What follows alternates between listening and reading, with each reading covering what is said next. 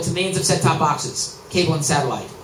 So rather than having to pay extra for equipment, those $100 or so, those several $100, you could get it as part of your cable or satellite service. Bang, just like that. Watch out for details on Videoscape. This is going to be very, very big.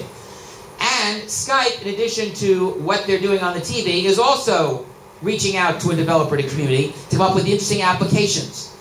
Think about this. You could see, through Skype, or Cisco, or Logitech, or Google TV's own maybe video calling system down the road, you could see all sorts of applications where, let's say, a teacher, going back to what Alan said, could connect directly to his students, or her students, or one student, and give them homework assignments, or update them on what's going on in a particular subject.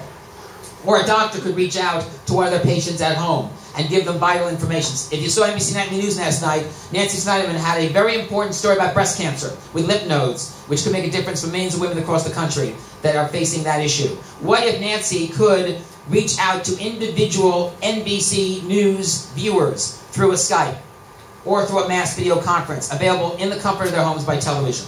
What if you had a personal digital assistant where you could contact 24/7 to arrange your airline reservations, your hotel stays, your conferences, etc., or deal with emergencies?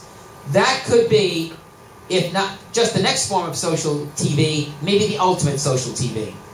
So that's why I believe that we are just as big as Facebook and Twitter is with the TV set. We may be on the verge of a huge, huge communication medium.